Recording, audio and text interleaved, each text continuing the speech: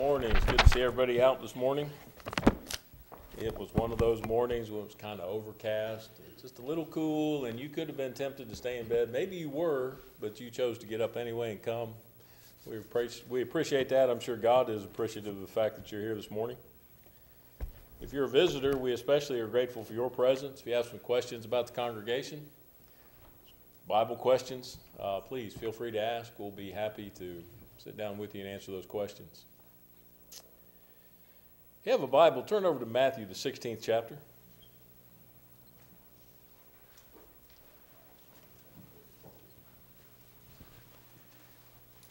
In chapter 16, beginning in verse 21, Jesus tells his disciples that he's going to have to go up to Jerusalem, suffer many things, and he's going to die. It was not a very popular message with his disciples, as you can imagine. Peter took him aside, verse 22, and began to rebuke him. I don't know if you ever thought about this, but here's Peter rebuking the Lord over something Jesus said.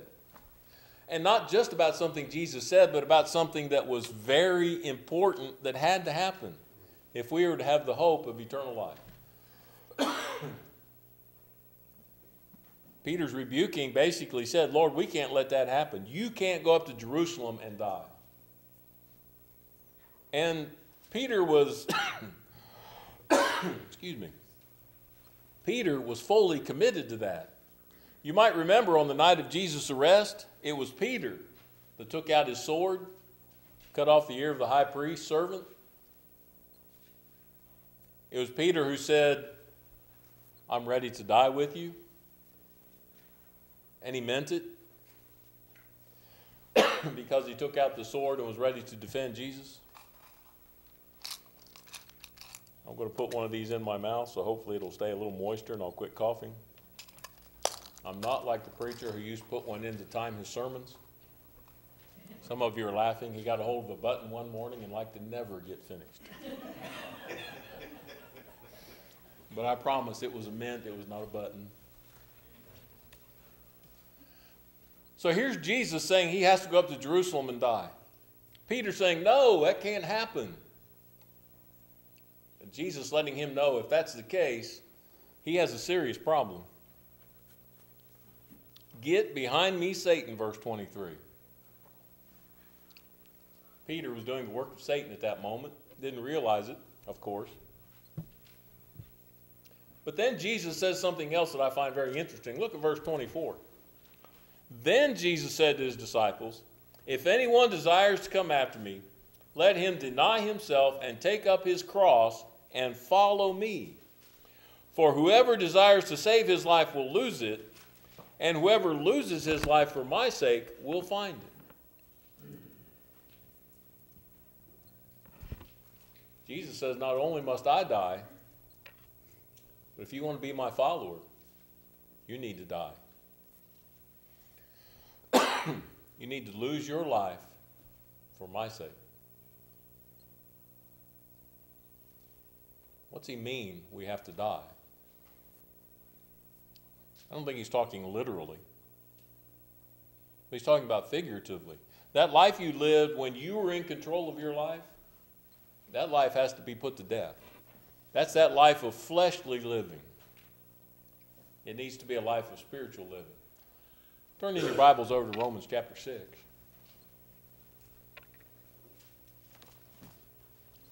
In verse 17, Paul says that the Romans had obeyed from the heart that form of doctrine delivered them.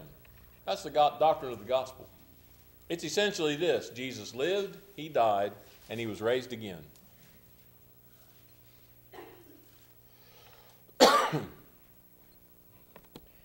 In verse 1 of chapter 6, Paul poses the question, shall we continue in sin that grace may abound? Went all morning without doing this. God forbid, he says in verse 2, certainly not. How shall we who died to sin live any longer therein? Don't you know that as many of us as were baptized into Christ Jesus were baptized into his death?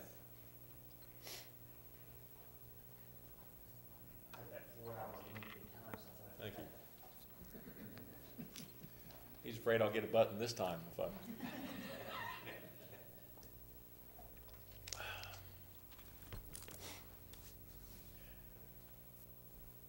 Now, where was I?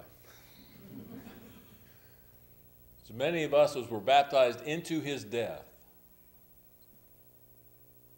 we have to die to the fleshly living, to the fleshly desires, to our own way of doing things, and then be raised to walk, verse 4, in newness of life. We are literally buried when we obey the gospel. Buried in baptism. And then resurrected, raised a new creature. If you ever ask yourself the question, why was it the eunuch rejoiced after he was baptized? Because that's when that new birth took place. That's when the salvation was accomplished. That's when the sins were washed away. But that old person needs to be crucified. He goes on to talk about that in the rest of chapter 6. Verse 7 he says, or verse 6, knowing this, that the old man was crucified with him, that the body of sin might be done away, that we should no longer be slaves to sin. For he who has died has been freed from sin. Now if we died with Christ, we believe that we shall also live with him. But the point is, we have to die to that old lifestyle. Can't live that way any longer. And that requires a sacrifice. Major sacrifice. You don't get to be in control any longer. Christ does. Of course, before you weren't really in control. Sin was in control. You were a slave to sin, Paul says. Now you're a slave or a servant to Christ. It's a conscious choice people make. Jesus offers it and says, whosoever will, let him come. Many of you, perhaps most of you, maybe all of you this morning have done that. I don't know. You do. But if you've done that, that's good. You know what you have to do as far as that old lifestyle is concerned, but maybe you didn't do it yet. Maybe you've been hesitant because you're just not sure, how can I put this, if it's worth it. You ever been offered a great opportunity and then the person begins to tell you about all the things you have to do to seize this opportunity?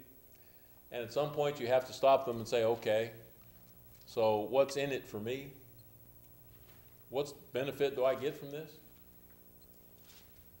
It's a good question to ask. If you become a Christian, what are the benefits? Well, we know about eternal life, but that's, somebody described that part of Christianity in this way. That's pie in the sky, in the by and by, when I die. And it's not really a reality right now, is it? Especially if you're younger. Younger people think they're going to live forever. We're invincible. Listen, I included myself in the young. I was invincible, I thought, at one time. So what do we get when we become Christians? What do we get in this life when we become Christians? I think it's a good question to ask. So let's talk about it just a little bit. Turn over to Matthew chapter 6.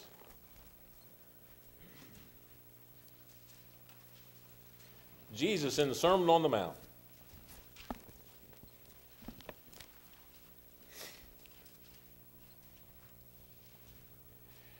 He asks the question, or he says, verse 25, that we should not worry about our life, what we're going to eat or what we're going to drink, or about the body, what we're going to put onto it. Life is more than just what you eat and what you wear. Is that true? Yeah, a whole lot more than that. Somebody made the comment recently I was reading and said, when someone gets near to death, they don't ever say, I wish I had spent more time at the office. They also don't say, gee, I wish I had bought one more set of clothes or had one more meal at a 5-star restaurant. Well, I don't know, some people might say that, but that's a one-time thing, right?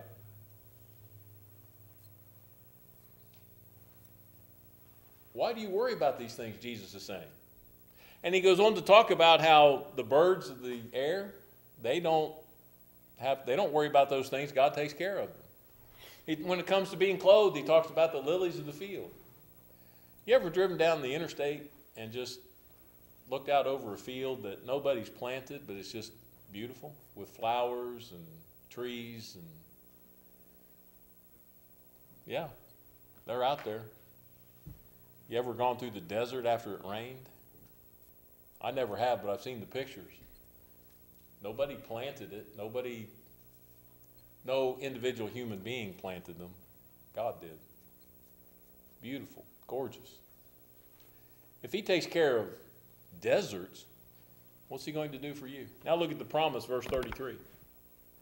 But seek first the kingdom of God and his righteousness, and all these things will be added to you.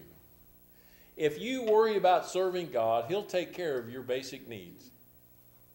He'll see to it that you have food and you have clothing, you have shelter. He's not going to let you run around naked and hungry. Won't happen. If you seek first the kingdom of God, you have his promise of providential care.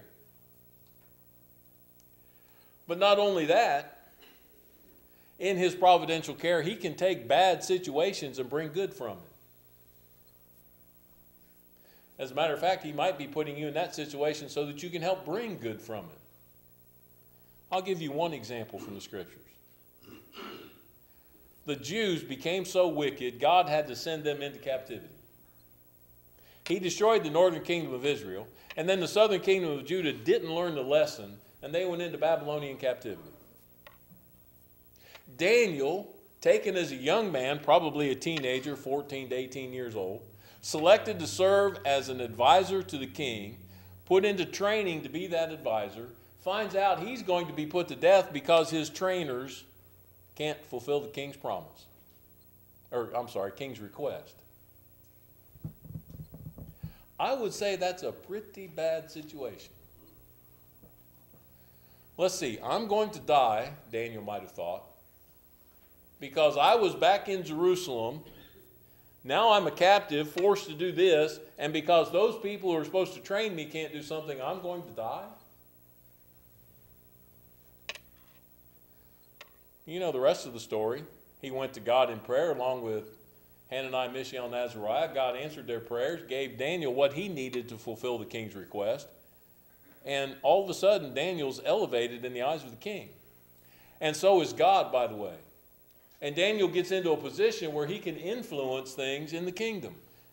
And so do Hananiah, Mishael, and Azariah.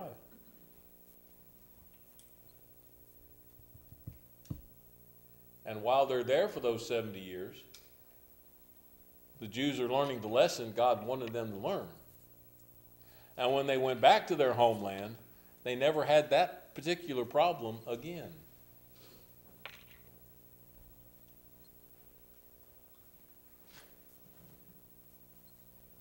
Bad situation.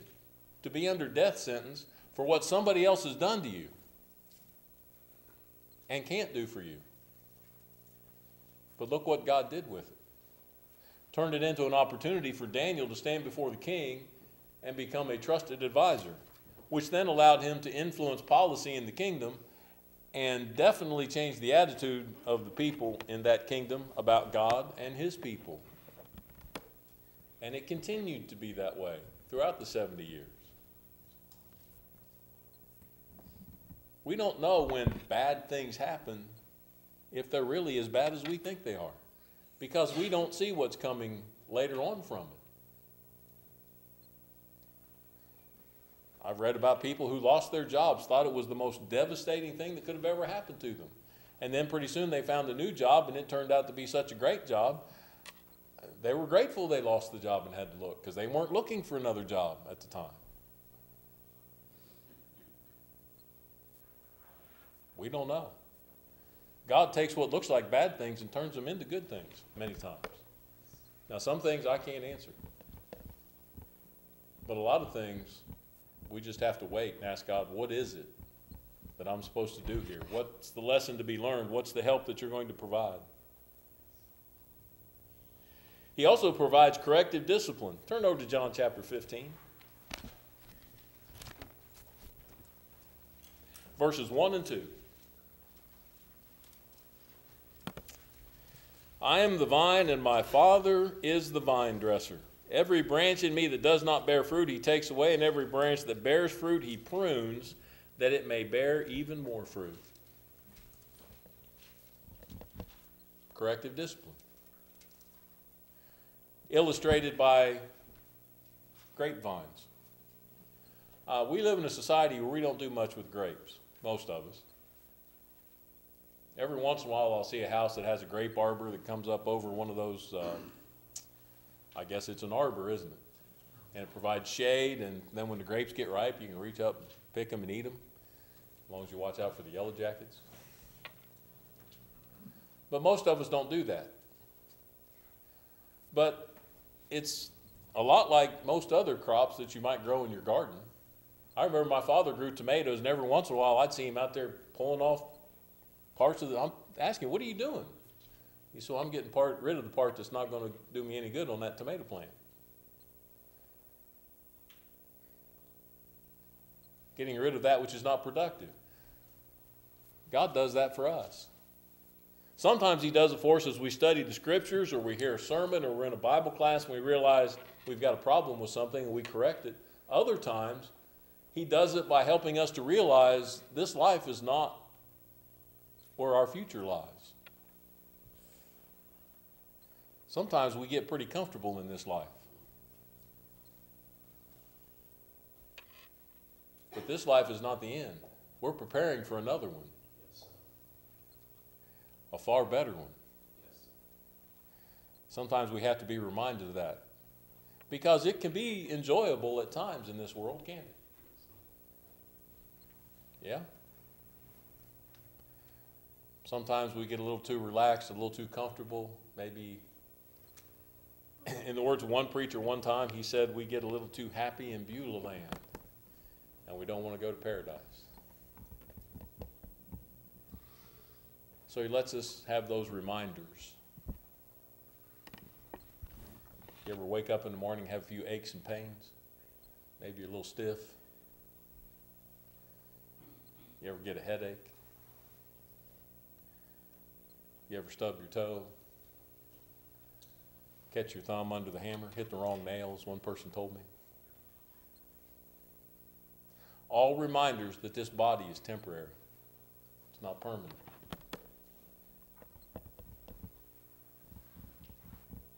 Not going to get to live forever. You ever look in the mirror and notice things are starting to sag just a little bit, maybe getting a few wrinkles? Or I know not everybody does, but many of us do. Things don't quite, well, some people can't be as handsome as me, but Joe has a picture on our refrigerator. I think it's from when we were still dating. I was up to my grandmother's house. We were either just married or still dating. I can't remember. I did look a little different back then. It's a reminder this body is aging. And I could go off and I could pay somebody lots of money to surgically correct some of that, but it's not going to change what's really the source of the problem, and that is this body's not designed to live forever.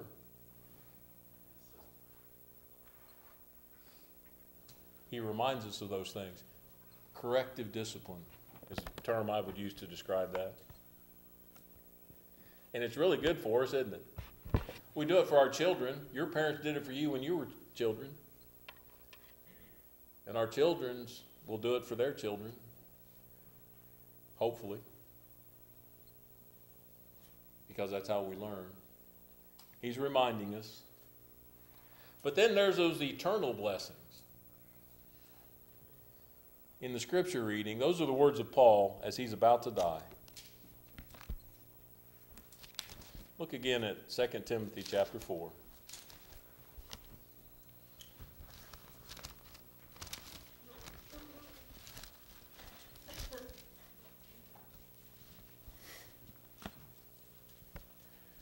Be watchful in all things, endure afflictions, do the work of an evangelist, fulfill your ministry, for I am ready to be poured out as a drink offering, the New King James says. And the time of my departure is at hand. Paul says, I'm about to die. He's going to depart this life.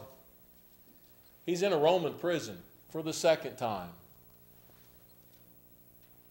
First time he was released. This time, according to history, he's going to be beheaded. That was your privilege as a Roman citizen. If you were to be executed, you could be beheaded instead of crucified, or some other cruel means of being put to death. But Paul writes, I have fought the good fight, I have finished the race, I have kept the faith. Finally, there is laid up for me a crown of righteousness, which the Lord, the righteous judge, will give me on that day. And not to me only, but also to all who love his appearing.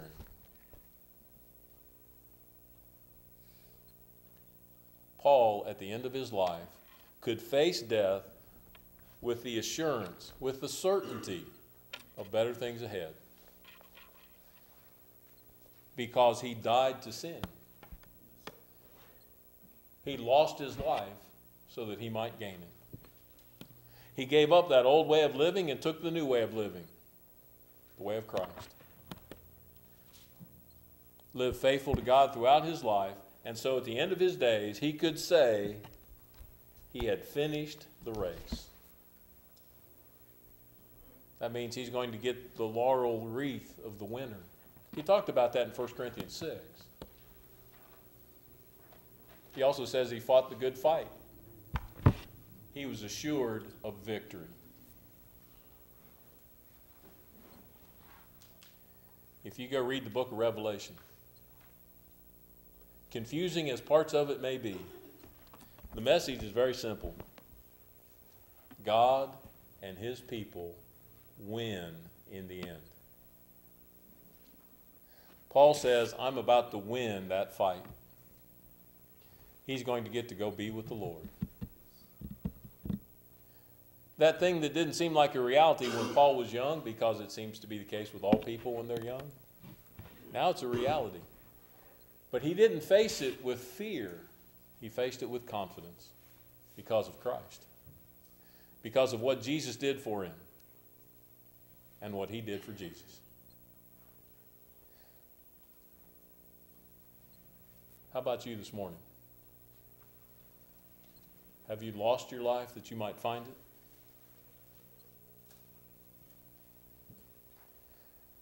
Have you lost your life that you might find it, but somewhere along the way you let go of it?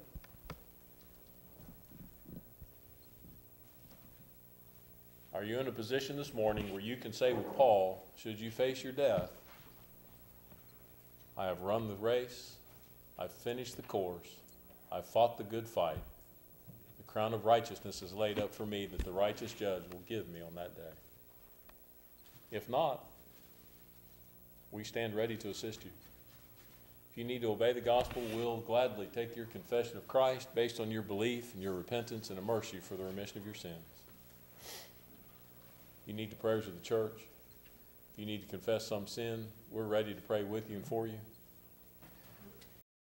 If you just need the prayers of the church because the difficulties of life, maybe some of that corrective discipline is getting a little hard to take, we'll gladly pray with you and for you. How do you stand in relationship to that life that Christ offers if we'll simply lose the old life, die to that way of life? If it's not yours this morning, it can be. We stand ready to assist you. But you need to make that decision. We ask you to step out and make it known. We'll do all that we can to help as we stand and sing. Oh, how sweet will be to meet the Lord when he comes in glory by and by. What a song of praise will be outpoured when he comes in glory by and by. How sweet, when he comes in the sky. What joy glory by and by. I am longing for that happy day when he comes in glory by and by. For with him I hope to soar away when he comes in glory by and by. How sweet, when he comes in the sky. What joy, when he comes in glory by and by. 378, number 378. After the song, we'll be dismissed in prayer. Just a few more days to be filled with praise and to tell the old story. Then when twilight falls and my Savior calls, I shall go to him in glory. I'll exchange my cross for a starry crown, where the gates swing outward never.